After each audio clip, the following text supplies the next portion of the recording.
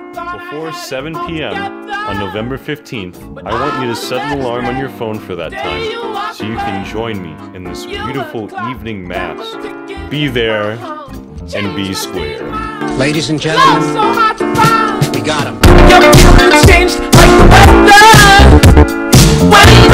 Fellas,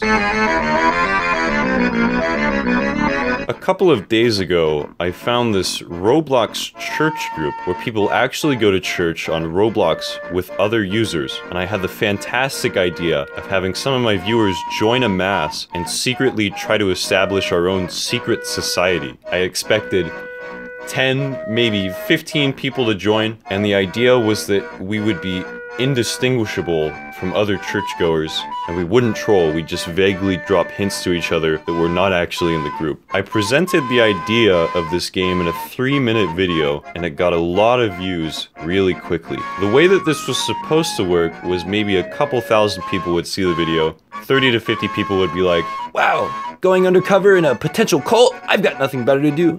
Might as well join." And out of those 30 to 50 people, 10 to 15 would actually join the Thursday Mass. So in order to gain access to the game, you have to join the group, and the group is set to manual approval. I sent a join request and got approved in a few hours, so I figure the guys who want to join me won't have any issues getting in. Well, Mass starts to creep closer, and hardly anyone else is joining the group. I start to think that maybe no one really cared enough to participate. This changed when I started getting messages from people asking about the raid, and it turns out a lot of people were trying to join. Obviously, the church members were a little suspicious. So 7 p.m. rolls around, and what do you know? Mass is cancelled. So, we decide to make a sermon of our own, and things went smoothly.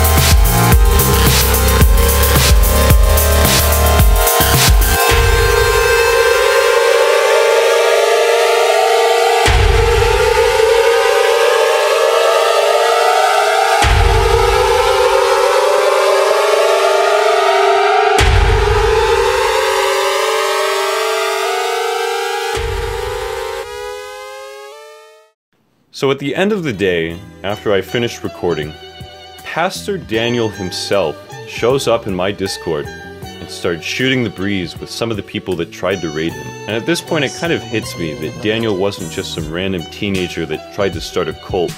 So I talked to Daniel one-on-one, and honestly, he seems like an honest guy, and he's definitely a lot more responsible than I anticipated. So in short, I was wrong. Oops! Maybe raiding a church wasn't the best idea. So if you're still sour about our fun little get-together halfway failing, just understand that Daniel isn't hurting anyone, and if people want to donate to him for simulating a church on Roblox, then that's their choice, and they have every right to make it. I'd like to give a big thank you to everyone who joined, and another special thanks to Daniel for being cool about everything.